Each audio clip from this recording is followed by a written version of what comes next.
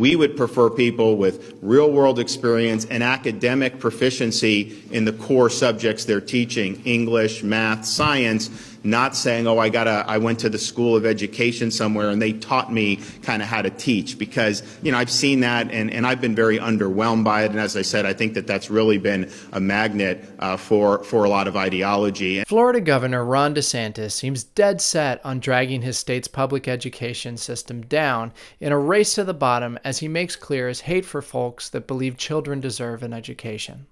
Honestly, it's hard to tell if this guy really believes this stuff or if he's just spouting off what he thinks will resonate with the base. But the aim here is clear.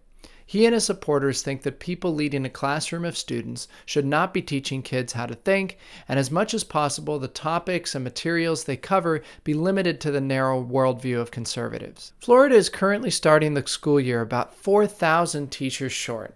The cause of this problem is clear. Teachers get paid far too little, and there's a growing lack of respect for their profession in this state run by anti-intellectuals.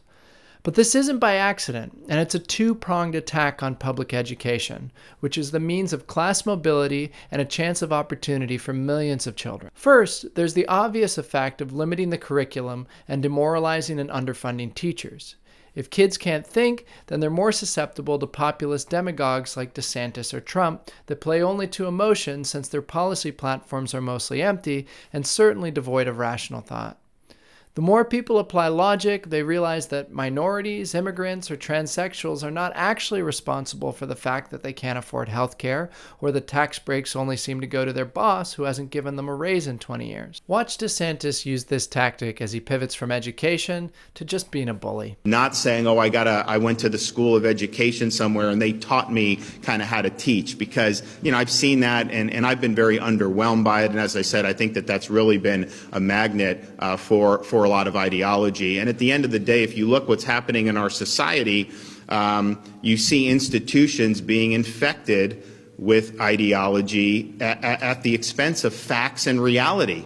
And we're fighting this thing with the medical board because they want to do sex change operations for minors.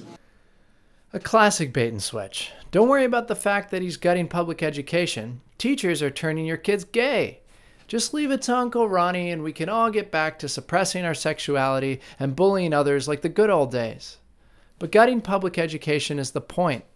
They start by undermining the quality of education, and then they try to delegitimize and destroy the system as a whole. Once it's gone, then folks will be forced into whatever ideological hellhole system of private schools is left. The better the public education is, the better off people are, and the more likely they are to think for themselves and vote out people that seek to gain power while worsening the suffering of others. So give your teacher a raise, give your kids a hug, and support intellectual freedom in schools.